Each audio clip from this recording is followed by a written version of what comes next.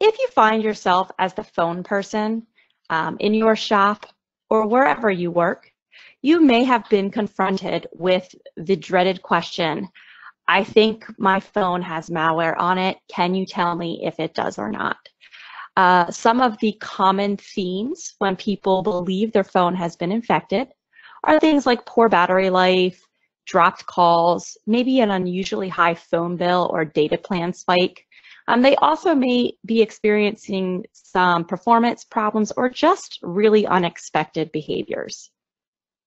So how are you going to be able to tell if the device has malware in the first place? Well, if we're talking about an iOS device, this is a little bit more difficult than your Android counterparts. Some of the things that make it so difficult, we don't normally have access to the native application files on iOS devices.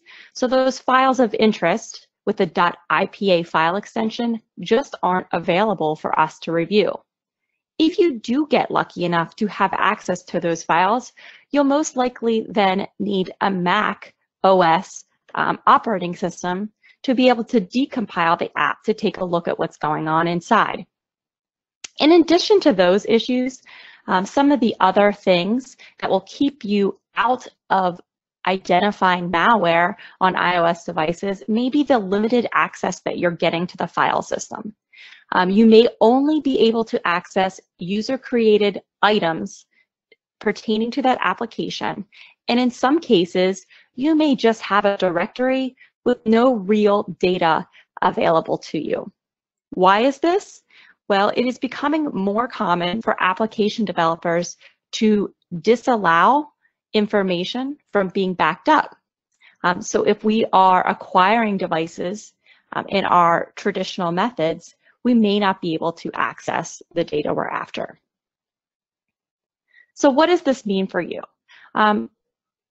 You're still going to have to make an attempt to locate malicious files or applications on the device. So some of the best practices would be to narrow down a timeline. Get an idea of when the device started acting strange.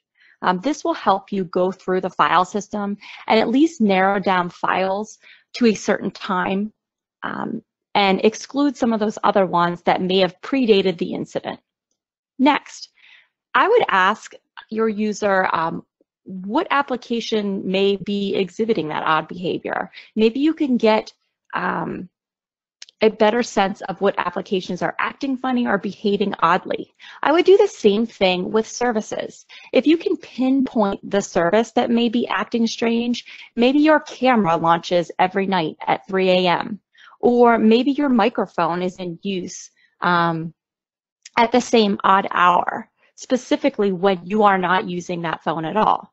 These are areas that we may be able to dig into a little deeper, even with that limited access that we have. And then I'd also take a look at some of the other avenues that data can get onto these devices. Does your user connect to Bluetooth or Wi-Fi frequently? Can you identify dates and times surrounding those activities? How are other methods of getting data to that phone? Do they use certain messaging apps? Are they an iMessage user? Do they send things via SMS? We can start to narrow down possible links that they've been forwarded or sent from another party.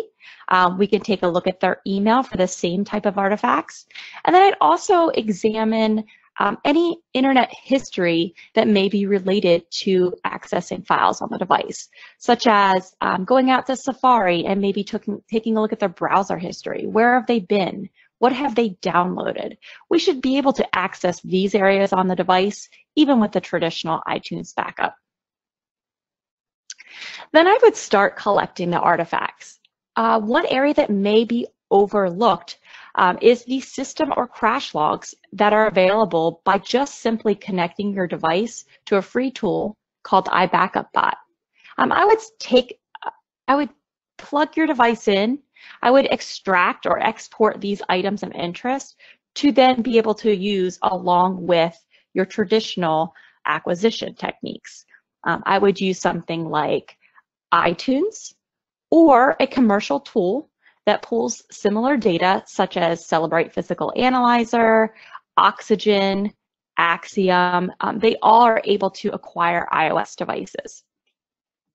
Once you have those data sets, you should be able to start examining some files of interest. Because we have limited access to application data, we may have to go and think outside of the box. So in that sense, what is using the power?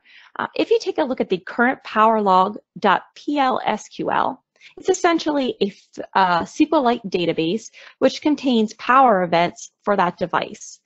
We've already narrowed down a time set from our user or a time frame to examine, so you can go specifically into that database and then start looking at events that happened around that same time.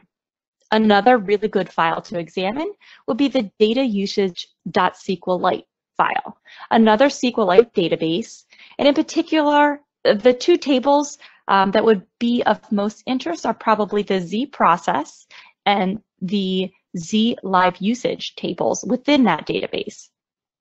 Again, they'll be able to correlate timestamps along with different services or installation packages that have been run or utilized on the device. One file that I would never overlook is the TCC.db. You should always be able to access this file from your iOS device, whether you do an iTunes backup or use one of your commercial tools. This is a great database to take a look at what services your applications have requested. So if you are examining something like a flashlight, but it has access to perhaps your microphone, your camera, your address book, those may set off alarm bells in your head. So it may give you another application to then go out and identify for some strange behaviors. Maybe it is an application that the developer said, hey, you can include me in the backup. And now we have an area of interest that we can dive into. Once you've taken a look at all of these files, and only after you have a successful iTunes acquisition or an acquisition created by one of your commercial tools, only then would I suggest the possibility of jailbreaking your device. Again, this would void any kind of warranty provided by Apple. So you'd have to let your user know. This is a way that you are going to be able to access additional items of interest, but it will void the warranty, and there is a chance that it could overwrite user data. So in the case of a malware investigation, where quite often the user doesn't want to re-provision their device, I think at least posing the question is very important. In order for the phone to be jailbroken, though, it must be at a level that there is a jailbreak available. And there's some really good websites out there where you can find access to that information. So to sum up, if you are worried about your own devices, so if you are worried about protecting your own devices from malicious applications, I would do some of these key things. I would make sure my device is always running the latest firmware version provided by Apple. It's pretty difficult to avoid this because Apple wants you to update your device every time there's a version available, and they'll let you know on a pretty consistent basis that there's a new firmware version out there. There is a chance that you are using a device that's not eligible for a firmware upgrade. If that's you, I would say it's probably time for a new device. You can still use some of these older devices, but those firmware version upgrades are essential to keeping your device patched and safe from attackers. Another thing I would definitely recommend is avoid jailbreaking your device. We mentioned jailbreaking and some of the great data that you can get access if you do jailbreak. But if it is your personal device, jailbreaking your device only opens you up to additional vulnerabilities. The next thing I would recommend will be to get iOS applications from the iTunes store. and avoid any workaround methods for getting applications on the device. It is possible to push application files to an iOS device. You could do that with jailbroken phones by using a separate tool to push applications on, or you could download applications to a host computer and then get the application on your device that way. There are several malware samples out in the wild, and one of them did specifically target the DRM, the device rights management system that was able to install applications on devices. So just keep that in mind. Again, and I'd also keep any computers that you regularly connect your iOS device to. I would keep those up to date and patched as well. So if hearing this information has you excited to learn more about iOS forensics, I would like to recommend some of the following upcoming courses. In January, we have one course in Amsterdam. In February, we have offerings in New Orleans, Dallas, and Tysons Corner, Virginia.